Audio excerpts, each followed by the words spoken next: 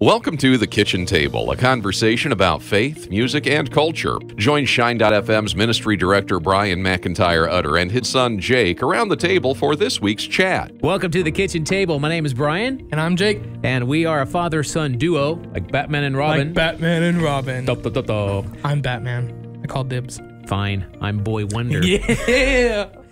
Hey, thanks for tuning in today. We do this little thing called the Kitchen Table where the whole purpose here is real simple. We want to encourage families to start having more faith conversations. So we're father and son, and Jake went off to college a year and a half ago, but I still wanted to continue having faith conversations. And so when I went off to college, it was 2 miles away from where I live now. True. And this is one way I get to see him at least once a week now. Yeah, but I'll have class with you next semester. Oh, that'll be scary. So, we'll see how that goes. You know I'm going to be harder on you. But nonetheless, this program, we start with a faith conversation, spend about 20 minutes or so just discussing all kinds of different things about faith in Christ. We move into a segment called Music Matters. We're super fans of music. We love music, and we love sharing music with others. And so we each bring a song to the table, and then we also dive back in the oldie but goldie bag to find one from the years gone by. And then we move into a segment we call Culture Shock. In Culture Shock, we talk about just a big, giant plethora of everything. We talk about just people who are making an impact in their community. So we go from celebrities in Hollywood to sports players that are making an impact in their community, and then to the average Joe Schmo, as we like to call it, or as I like to call it. I feel like you don't say that anymore. Sorry. But we just like to bring light to people who are making a difference in the world today. Highlight their story. Highlight their story. Okay, I've been trying to rack my brain on what to call this topic. I don't want to offend people with the title, but this is what I think I'm coming down to. I'm calling this faith conversation, Stop Being a Stupid Christian. Sometimes you have to... You just have to be blunt, right? Well, you have to be blunt, but then you also have to be honest. The world hates us. Not everyone, but a lot of them do. And there are good reasons, justifications, I guess, as to why some people do hate us. And so we just want to say, stop being a stupid Christian. So what does that look like? What are some habits that we need to just flat out drop? Judgmentalism, being judgmental. Now, this is the one I struggle with. Yeah. And I don't want to do it. One of the few sins that Jesus repeatedly warns his followers is not to be judgmental. But despite this, we mistakenly assume that withholding judgment is a form of accepting or condoning or even affirming sin. But judgment from Christians doesn't determine whether a particular belief, action, or lifestyle is either wrong or righteous in the eyes of God. Now, this is a struggle one here for many, because I honestly believe that if I have a close relationship with somebody, let's say a family member who is living in sin, out of my love for them, I want to not judge them, but to point out what they need to change. Because I'm not going to let them live in sin and miss out on eternity. That's not it. That's and that should be our love for everybody. Yeah. But I think what happens is we tend to just compare ourselves to them being whoever. We compare ourselves to others. It's almost like this holier than thou righteous attitude we have. We're all flawed. We all make mistakes. And let's face it, people are judging us as well. We all live within our tiny little fish bowls, and everyone's looking into our lives. Why do we get a bad rap? Why do those that follow Christ get a bad rap about judgmentalism? I think that we get this bad rap, or we get this claim that we're very judgmental. I think it's because of media. You know, I think that media really wants to dive into the stories of judgmental churches and Christians, especially against LGBTQ communities, and just how they have this idea that the church is just hating everyone who is gay, who is lesbian, who is in that community. When, out of honesty, the real church and the real Christians, and I'm not trying to say like you're not a real Christian if you hate them.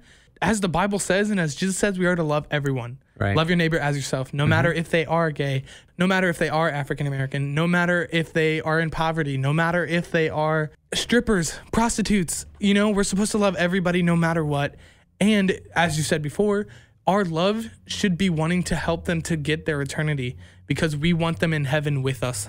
We don't want people to suffer. And so I think it's important to get that reminder that media is always going to be against us. They're always going to pick the stories of churches being judgmental and outcasting gay people in the church or anything else, you know? But we have to fight against the world and fight against this rep that we have that we're very judgmental people, because out of all honesty, the church is human.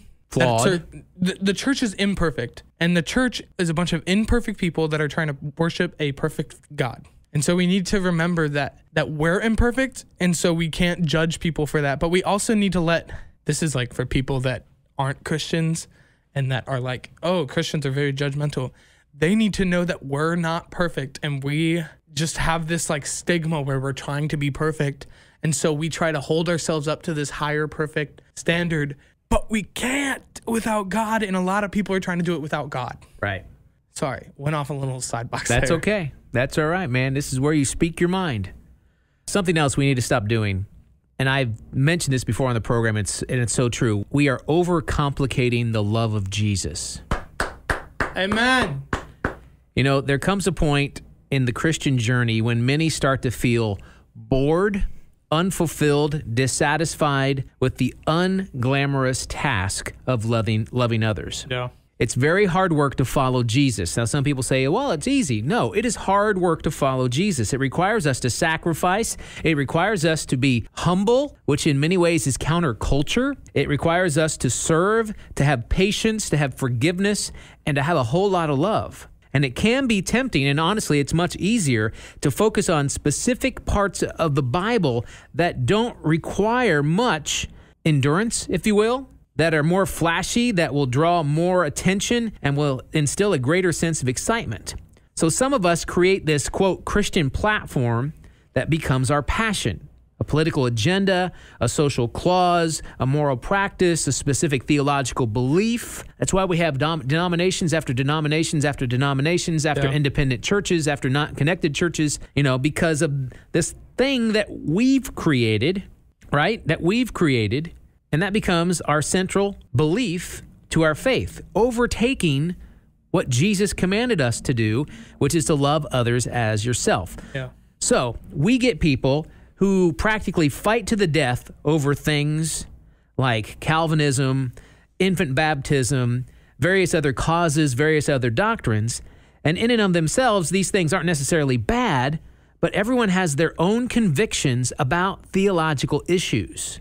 It's when we prioritize these things, these differences, above the love of God and sharing Christ's love, this leads to idolization. Yeah, I think it's just important to have this reminder of the love of Christ. Where's the verse at? Love is patient, love is kind, does not envy, does not boast. 1 Corinthians 13. Yes, that. I think it's just important to remember that, and just to, I don't know how to get it to people's heads.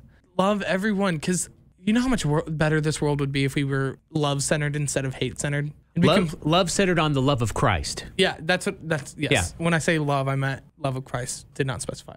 If we opened our arms instead of closing them and throwing the little finger wagging thing at them, this world would be completely different. It's actually kind of hopeless, because, you know, it's just, you can't do it by yourself, and you need the power of Christ, and you need community of Christ to do that. And I feel like the community of Christ is so separated, especially with denominations, as you said. Right. I mean, even growing up for me, I remember, oh, they're a Baptist church. Like, they're the, like, I literally, like, thought in my head, oh, they're the enemy. And they're not at all. And they're not. And that's just, I've grown out of that. I'm obviously not that way anymore. Right. But I think it's just got this stigma around it. Oh, we're Nazarene, you're Baptist. Let's not even intermingle. Let's not even talk. And I think that's one of the broken things of this world, is that we all serve the same God. We just have very picky differences on what we believe about that same God. Right. And so why are we wanting to debate and fight and destroy relationships over these tiny little picky things that we are not even going to find out until we go to heaven, if we're even right? And by that time, it's not going to matter. Yes. Again, we're talking about the topic this week of stop being a stupid Christian. There's just no other way to say it. This is the topic. And things that we need to stop doing as followers of Christ. Another thing, and this is a big one, and man, I every other day, I'm contemplating whether I stay on social media or not. Yeah. But I've found out that there's these great things where you can like silence people. so you don't have to see their stuff. And I silence a lot of people. It's just true. Yeah. Because I don't, but we have to stop posting garbage on social media. Yeah. The clickbait links, the offensive political memes, the self-righteous condemnation of others, the bitter theological rants. And this drives me crazy. I use social media as a ministry, and so I will post twice a day to my, quote, tribe or whatever that's following me, these encouraging, positive thoughts. And what I hate more than anything is that someone will come and try to theologically pick it apart. Yeah. Because that's not the reason. What you're doing is you are basically showing those, because within my tribe on Facebook, the people that follow me, people that have been a part of my life at one point or another, I have people from the homosexual lifestyle. I have Wiccans. I have... What's a Wiccan for the young people? Is followers of witchcraft. Oh, okay. Atheist, agnostics. I've got a transvestite entertainer that's in the... Okay, so these are people that I've gone to high school with or elementary school with that, we have experience together, so they're part of my circle. And I feed these messages of hope into their lives through social media, but yet you have someone that comes along and wants to theologically pick it apart. Yeah. And really, it's a minute thing that means nothing in the scheme of things. And I'm just like, really? When you post this anger, this superficial, this offensive content to Facebook, to Twitter, that doesn't glorify God. So before posting anything, you have to stop and you have to think to yourself, is this true? Is it helpful? Is this inspiring? Is this necessary? And is this kind? When we start doing that, we become smarter followers of Christ. And that's what this whole topic is about today. Maybe I'll change the name of how to become a smarter follower of Christ. Yeah. The rule that has saved me from putting a lot of this junk online, and it would do all Christians a world of good to carefully reflect on, is whether their social commentary is motivated by what we have talked about, the love of Christ. That becomes your filter. Is what I'm sharing on social media, is that a part of becoming who I am? And is that a part of the love that Christ has for others? Everything that's been said, I just agree. I agree with it. I think it's so important that we just understand that what we post, we may feel like the smallest person in the world, that no one listens to us, that we have no influence. You do. You do. Teenagers, look at the way that young kids look at you in church, in school. You do have influence no matter what you think about yourself. So just to be important with it, be careful and be aware of the influence that you have. One of my teachers in high school always told me, what's your circle of influence? Who influences you? And then who do you influence? Because you're always being influenced and influencing. Absolutely. Mrs. Erickson, thank you. Want me to ding the bell for her? I mean, she's not selling anything, but yeah, you can. Mrs. Erickson. There, yeah, Mrs. Erickson. Grace Christian Academy. Great school. Something else that we need to stop doing, and it's the H word. You've heard it. It's been thrown around there. We need to stop being hypocritical. Healthy. No, it's not healthy. Dang it. You have to be healthy and not be hypocritical. So one H word yes, one H word no. It's easy to talk about God, to argue theological issues, to post about faith issues on all sorts of communication platforms. But in order to follow Christ, we're required to actually put our words into actions. Yeah. We must practice what we preach. You've heard that before. Unfortunately, there are too many people out there who call themselves Christian, and they talk about Christ's love without actually being loving. Meanwhile, guess what? The rest of the world is watching us and this obvious contradiction, and they simply stop listening to us. Yeah. We are causing more damage to the kingdom of God than anything else. One thing that someone always told me, the question is, what's more important? Say what you do or do what you say? And I think it's important to understand that anytime I'm asked that, I think it's both important. They're equally important. But doing what we say is the key thing. I mean, that's what's going to end the hypocritical lifestyle for Christians. Because if we say what we do, everything that we do is glorifying and honoring God. And so we need to remember that and to be aware. It's so important to know that because people are watching. It's like the double glass mirror, you know, they're watching you like you're in this little box because they want you to mess up because you are a Christian. You have this label of Christian on you and they want you to mess up. And it's awful because that's such a evil thing because we're imperfect. We are going to mess up. But I think if we break down the stigma of Christians that it sounds bad because we're striving to be like Christ more and more each day. Right. That's the goal. And so we want to be perfect and we want to be on our A game all the time and be like Christ. But the thing is we live in an imperfect world. And because of sin and sin entered the world, we became imperfect and unclean. But at the same time, when we have the Holy Spirit in our lives, he allows us to live like Christ. We're going to talk about that in a minute, but I wanted to get through a couple more of these. You know the phrase, they will know we are Christian by our love. Yeah. Love is a verb. It's an action verb. It's not they will know we are Christian by the way we talk about love, no, but actually showing that love. So again, it goes back to the actions. The actions speak louder than the words. So if you say it, you have to do it. Yeah. Another thing we have that we need to stop doing, and this might be hard for some people to say, I'm not sure about that one, but being closed-minded. The problems that we've already mentioned before, hypocritical, posting on social media and whatnot, they're often caused by being closed-minded, not considering or acknowledging or even dialoguing with the infinite amount of diverse factors that exist beyond our own limited experiences. When cultural, ethnic, racial, socio-economical, emotional, intellectual, experiential, age-specific, gender-specific factors are ignored or rejected or simply undetected, we foolishly cut ourselves off from the vast resources of wisdom and insight. Now, I'm not saying be open-minded and accept anything and everything out there. Your guide will be your guide, and when you're centered in Christ and have the Holy Spirit in your life, that will be your true north. Yeah. What you define yourself on, the direction you're going. It's vitally important to differentiate between Christ and Christian culture because they're not the same thing. Ultimately, Jesus is what Christianity is all about. It's not a political platform. It's not doctrinal disagreements. It's not online religious commentary. When all of this fails, we must do our best to emulate the life of Christ, loving the world around us the best to our ability. How do we do that? I've talked about it. We need the Holy Spirit in our lives. Oh. Why do people do bad things? Why do Christians do stupid stuff sometimes? If a person thinks too much about themselves, they will do many wrong things. That person will try to do whatever thing that is that makes them happy. In that situation, we're thinking about our own body and not our spirit. But a Christian has the Holy Spirit to help us. The Holy Spirit teaches the Christian's own spirit that the Christian does things that are right and good, and the Christian knows that his spirit really is important. That is how the spirit and the body can be opposites. One person may only do things that his body likes. That person may do every kind of bad thing. God's rules say these things are wrong, and people like that are not Christians. They're against God. They are against everything good. Now, the other person believes that the spirit is important.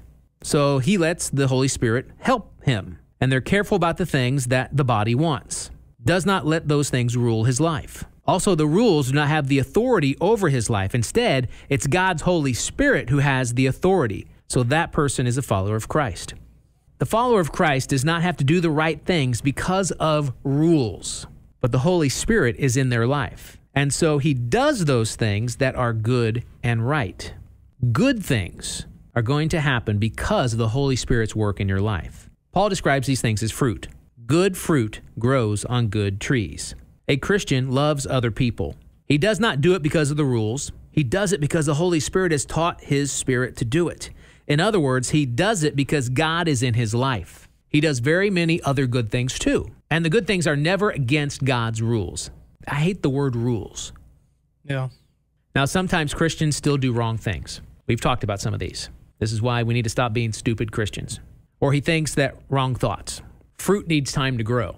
When the Holy Spirit is in our life, we grow. And I think that's what it is. We're not stagnant. We're not sitting in one place. You have to keep moving forward. It's like walking on the moving walkway at the airport backwards.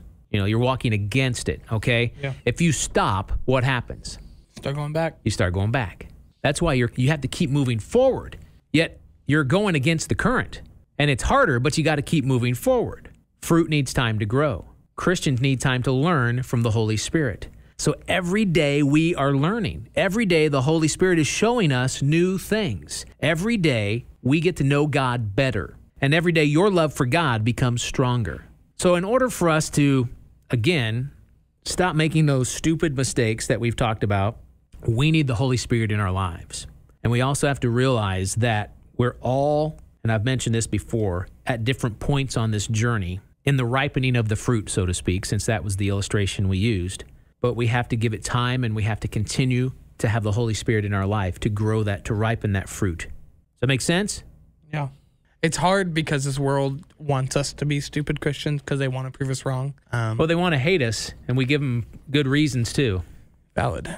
And so I think just as, like you said, I think one of the best points that you put in there is we need to keep moving forward. We need to keep striving to be the best that we can. But we also need to understand that we're not going to be perfect, and we need to let others know that. We put this stigma of being perfect all the time. And so as soon as we mess up, that's when the hypocritical label comes out. And so just understanding on both sides, I think it's important. We are not immune to doing bad things. We are not above doing wrong things. But what we need to remember this is that we all need the help of God. We all need the direction of the Holy Spirit to overcome the things in our life. And when we keep Him as our true north, our focus, then we won't be stupid Christians anymore. Amen. Apology to the parents who don't like us using the word stupid. That's our faith conversation. And now moving into Music Matters.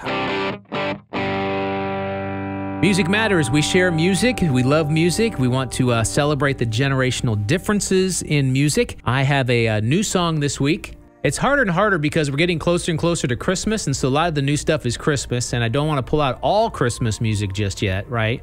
Yeah. So I've got a new one that is not a Christmas song. Good. Micah Tyler.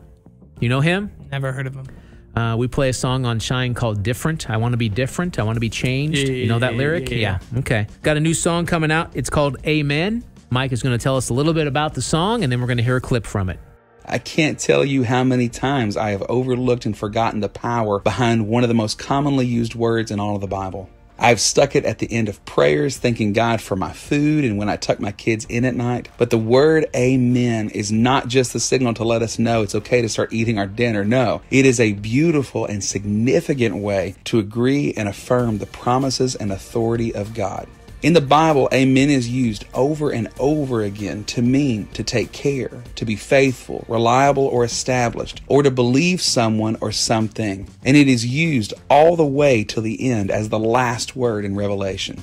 I wanted to write a song that celebrates the trust God has built inside of me and also praise Him for what He is still yet to do in my life. I will never be able to get over the fact that I am loved and thought of by the God of the universe.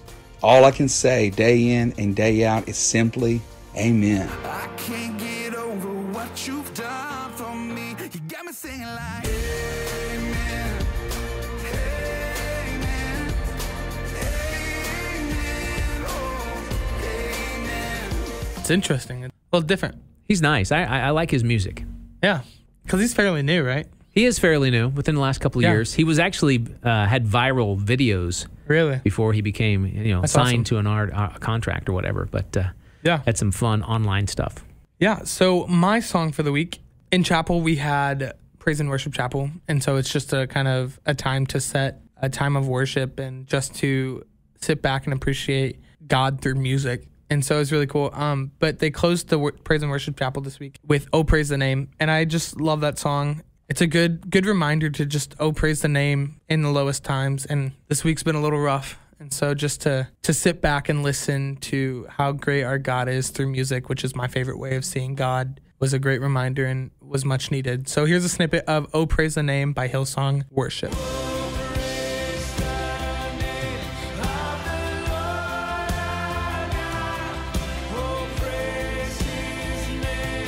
All right, another great song from those guys. That's Yes. awesome. Love it. Love it. It's time now to go back in time. It's our oldie but goldie. Going to go back to 2001. I was alive. You were alive. I was alive. You I were was, 2 years old. no, well, when did it come out? Well, I don't know when it came out. You were 1 to 2 years old. Yes. Number one song from that year. You've heard of him. Stephen Curtis Chapman. Yeah. He has more Dove Awards than any other singer in Christian music. Been doing it for quite a while. And this is the number one song from 2001. I wanted to put in a little plug here, if that's okay. Every year we do an event. I'll bring it. Well, that was a sad. That was a sad bell. That was a sad bing. But every year we do a ladies' conference. We call it Ladies' Day. It happens here on the campus of Olivet Nazarene University. I'm super excited about the new one coming in April because it is his wife, Mary Beth Chapman, is going to be our speaker. Stephen is coming to do music, and so they're going to be together on a stage. She's speaking in the morning, and then they're going to be speaking together, and then, of course, Stephen will be doing music throughout the day, and then in the afternoon, we'll do a question and answer with both Mary Beth and Stephen Curtis Chapman. It's happening in April. You're going to get details on the Shine.fm website very soon. So, number one song, 2001. Was that a shameless plug? For the Ladies' Day? Yeah. Yeah, I guess. Okay. Ding. Please come. It's a great event. So, number one song, 2001, Stephen Curtis Chapman. Here is Live Out Loud. Wake the neighbors, get the word out. Come on, crank up the music, climb a mountain and shout. This is life we've been given, made to feel it. I know this one. This is probably the only oldie but goldie song I know. It's a great song. I love that one. It's great. Good pick. Good pick. Thank you. Well, that wraps up Music Matters. And now moving into Culture Shock. So again, Culture Shock, we celebrate people that are making a difference in the kingdom. We talk about the Joe Schmoes. We also talk about sports figures, whether it's someone in the news, whether it's an actor, an actress, music people. And so this week I have a couple of short ones here about people that are living out their faith as an actress, actor, musician, whatever it is. The first one, we talked recently, and we'll continue to talk about Kanye West. Let's face it. He is all over the place with his new record. And interesting, this week, every song off of his latest album, Jesus is King is the title of it, every song was in the Billboard Top 100 hits. Really? Every single song. Even closed on Sunday? Even closed on Sunday. Chick-fil-A. Great song. So, but he's also getting a lot of ridicule, unfortunately, from Christians. And so Patricia Heaton, who is the mom off of Everybody Loves Raymond, actress, she is a believer in Christ. And so she had some, I guess, advice for Kanye because he's facing this being ridiculed for his faith. This is what she says. It says, "It's very hard. I think when someone of his stature in the industry and someone who has his amount of fame makes that kind of proclamation, people then really watch and scrutinize everything he does to catch him falling down. I hope that he's able to handle that because that's what's going to happen." She goes on saying, "I think that if you have the Christian perspective that this time we have on earth is actually very small compared to eternity, and that our lives are so filled with non-essential information, especially with the advent of social media, there has to be someone talking about eternal things and talking about our souls, and people actually are hungry for that, even if they aren't aware of it." That's another thing. Don't be a stupid Christian. Kind of goes, yeah. Yeah, like why? I don't understand that. Why are you bashing someone who is trying to share the love of God? I don't even comprehend how you can be mad at him for that. Right. Because he's this pop star that got saved and wants to share the love. Like, I don't get it. I'm literally ticked right now. Like, I just don't understand how you can be mad at him for that because he's writing music. Like, if you listen to his lyrics, they're good, deep lyrics. You know what I mean? Like, sorry. It's going to be okay. Calm down. It's going to be okay. But you know what the cool things that are happening? Because people are coming to his shows and raising their hand to accept Christ. Yeah. By the thousands. And now we have some Christian ministries are stepping up. They're saying, we're going to provide Bibles to every one of these people. Yeah. Everyone. When was the last time you heard of thousands coming to Christ like that? I mean, Billy Graham. I was like, Billy Graham probably. Or, the apostles when the Holy Spirit fell upon them. Yeah. Thousands were joining their number that day. Even like Justin Bieber is leading worship in the church right now. Yeah. So it's just, there's a great movement that's happening, but some Christians just cannot accept that. And I don't get how. Like, you say you want what's best for the church, but as soon as someone who was a former rap artist or a former pop artist that wasn't living a life of Christ, and they come to Christ and they want to share the gifts that God has given them and share the love of God through those gifts because they have been blessed with a position of fame and power, and they want to use that in the right way finally. Right. And as soon as they do it, they get bashed. And I don't understand. Okay. Sorry, I need to breathe. You need to take a breath. Yeah, I need. You see this theme that's kind of happening? Yeah. We need the Holy Spirit. We need to stop doing stupid stuff. And the way to do that is allowing God through the Holy Spirit to work in our lives and keep us focused on that true north. That's what the whole theme of this program and discussion has been about today. Live out loud. Share the love of Christ. That wraps up Culture Shock and also brings an end to this episode of The Kitchen Table. We got a little animated today. Yeah. Sorry about that. We get kind of hot under the collar about certain things. Yeah. But we hope you enjoyed the program. If we upset you in any way, we apologize, but Stop being stupid. yeah. We better just end it right there. All right, thanks for listening. If you want to check us out, you can check us out on the Kitchen Table group. It's on the Shine.fm Facebook page. Just a conversation online that happens there where you can yell at us all you want on social media. We have thick skin. So, again, thanks for tuning in. You're loved. We appreciate you. Be salty and lit. Thanks for listening to The Kitchen Table on the Shine.fm podcast network from Olivet Nazarene University. Be sure to subscribe for more content delivered each week on faith, music, and culture.